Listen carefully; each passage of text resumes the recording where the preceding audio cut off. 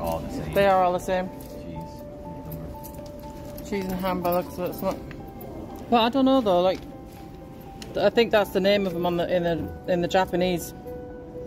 See? It's the same on every one of them. Okay. The Japanese market. So we're gonna put the money in here. I guess it doesn't matter. 31, 31. See, there's 41 and 31. So do 41 and 31. And then do 41.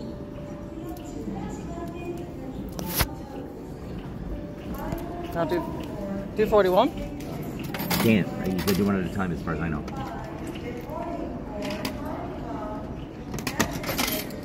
Another 300, right?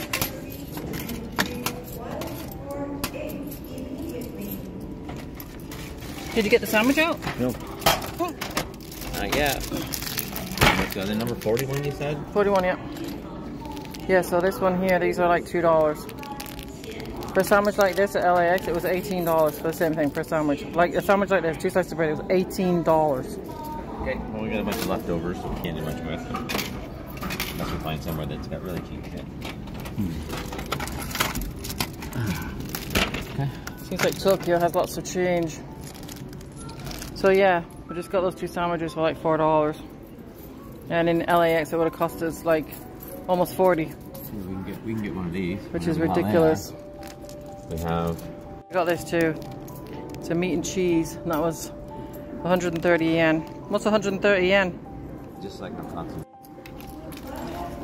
Nice paint in there also, right? So he's getting this, he's getting a ham and cheese too. Up it goes, whee! Comes out. Up and then down. Whee! There you go. Using the vending machines in Tokyo. Okay. Pura vida. You got yours. We'll be back.